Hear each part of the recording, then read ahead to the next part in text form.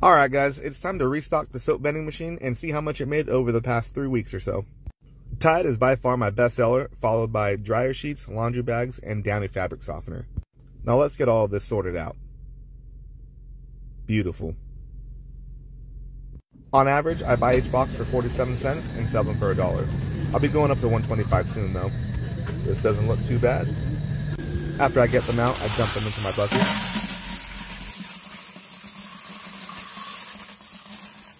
Love that sound. Whoop, no quarter left behind. And then I take them over to the office and weigh them. 1 pound equals $20, minus the weight of the bucket. And then here's how much my soap vending machine made over the past 3 weeks. Let me know if you have any questions.